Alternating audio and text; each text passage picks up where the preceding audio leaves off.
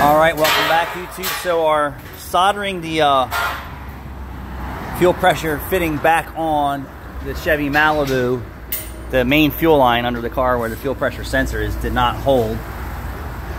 And it looked like they coated the line with copper at some point in there, and then we had to sand it all off, and I guess the copper was too thin and it lifted.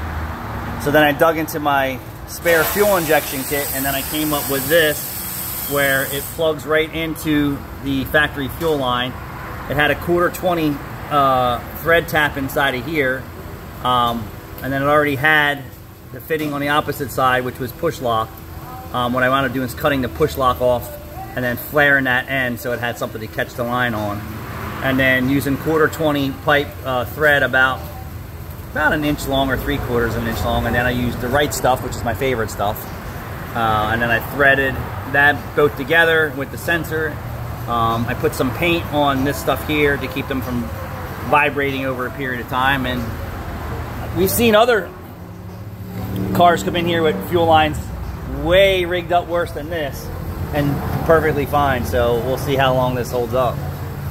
But right now it's running and it's holding up.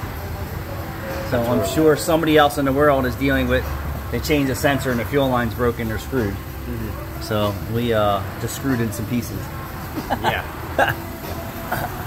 And we tried a push lock on this, but the line up here was bigger than the line over here, and it was just a headache.